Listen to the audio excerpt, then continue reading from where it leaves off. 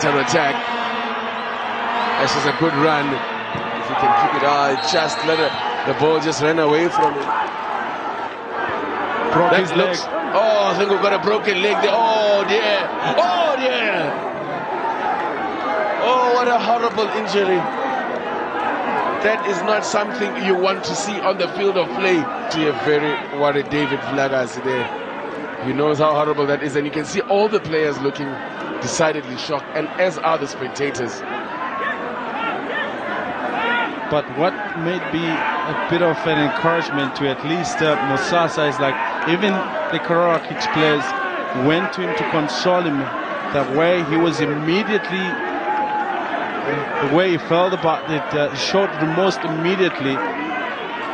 And though it was a 50-50 kind of approach, but I am not even going to look at this. That was high.